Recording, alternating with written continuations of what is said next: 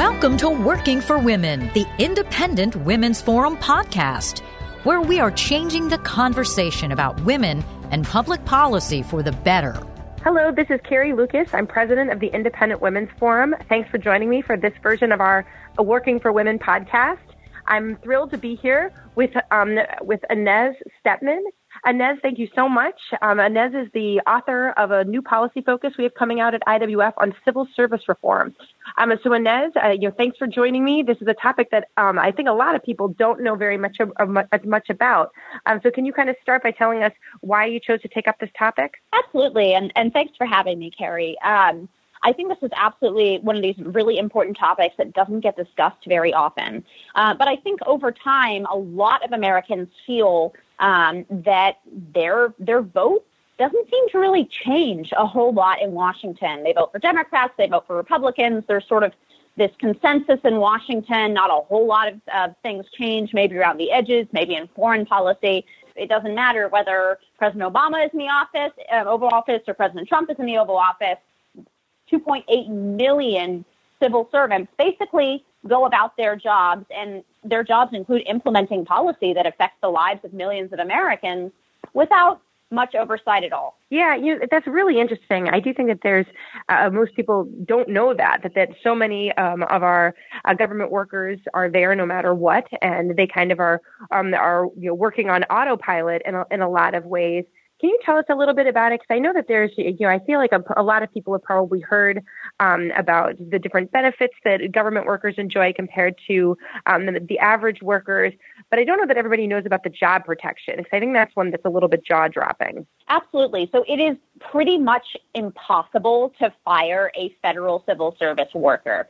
Okay, so a tiny fraction, 1/1000% of folks actually get fired from those kinds of jobs. Especially once they make it past their first probationary year and they become full-time permanent employees, and they basically can't be fired. And in fact, I have some really eye-opening examples that I love to share. So one of the folks in the VA, if everyone remembers, there were a ton of scandals in the VA and how poorly they were serving our veterans. And so one of the sort of higher-up folks in the Caribbean VA that deals with sort of the Virgin Islands, deals with Puerto Rico, deals with some of our territories. So he's an employee of the federal government working for the VA, and he gets convicted of a crime in a criminal court while on the job, right? So he commits a crime, in fact, bribery and corruption. He commits a crime while he's working on the job, because it's not unrelated to his position. It's very intimately related to his position. And then is convicted in a criminal court.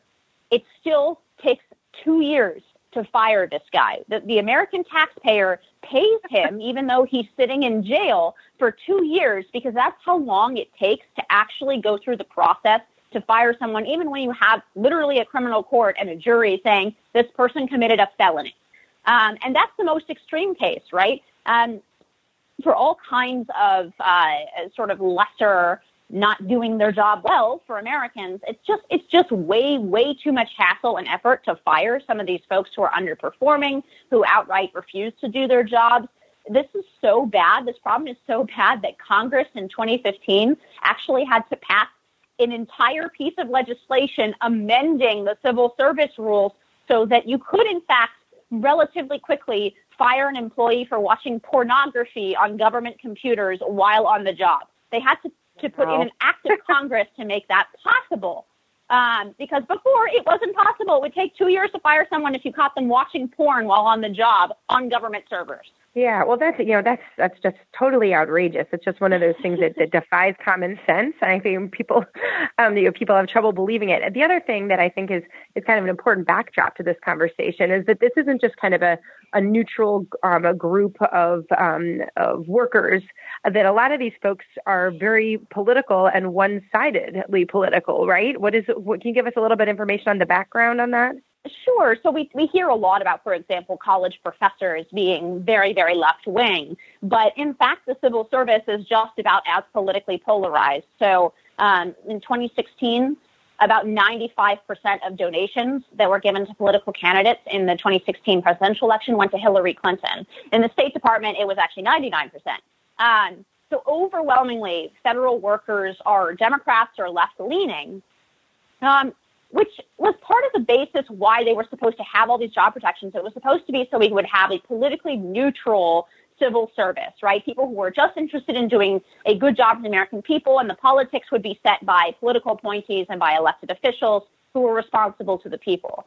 Well, the problem is our job protections for these civil servants has gotten so extreme that they no longer have to listen to political direction.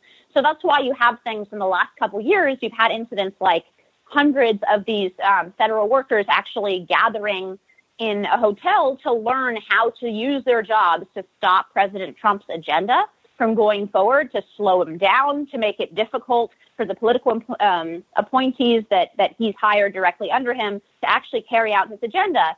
But they can't be fired for that. So no business could ever operate like this. If the CEO wants something done, right, he tells the middle managers to do it. They tell sort of the rank and file employees. And if the rank and file employees say, no, I don't want to do that, well, they have to go out and find another job. That's not how it works in the federal government. And that's allowed a group of people with incredible political bias and 95% political bias to basically continue implementing the policies that they like and slow walking changes that a president who's elected by the people might prefer to change, or changes that he would prefer to make. And that's just not a power that our Constitution grants people who never have to stand before the voters, right? We want people who stand before the voters making these kinds of decisions. We live in a republic, ostensibly. And so this is one of those really core issues. It's not just about efficiency, although the efficiency would be very much improved at the federal government. It's really about whether or not we have a republic. And when we, the people, elect someone, are they actually able to implement their agenda, to use the powers that our Constitution grants to the various branches of government, or have they slowed off a lot of that power to unaccountable administrators who then cannot be fired by the people or by anyone? Yeah, that is absolutely outrageous. So, obviously this is one that I do think it's a shame. I'm kind of shocked at that this hasn't been higher on the list, on the conservatives to-do list, that this should be a priority for reform and get a lot more attention than it does. What is it that can be done, though? What does it take? Does it require an act of Congress to reform some of these kind of fundamental issues? It really does require Congress to change the laws, because Congress has enacted the job protection. So Congress kind of has to undo them. There are things around the edges that the Trump administration can do and has done, actually. They put forward a series of 3 executive orders dealing with union work rules and a couple dismissal procedures. Those things are tied up in the courts right now, whether or not they were able to be done by executive order. That's the question in front. But in order to make real substantive change, Congress has to act. And I think this is actually an issue where we can find some common ground with the left.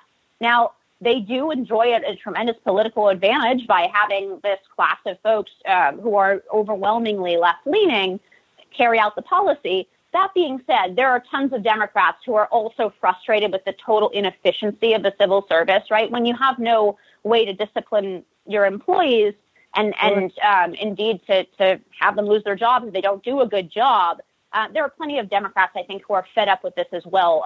Actually, Jimmy Carter complained about it. Bill Clinton complained about it. So even Democratic presidents have complained about the fact that the civil service is so inefficient. So I think there is common ground to be found here. And there are intermediary steps between what we have now and, say, a fully at-will workforce, the way that most private businesses run. We could start rolling back some of those ridiculously long dismissal procedures, and that would help a lot. And I think that's something we might be able to find common ground between the left and the right on.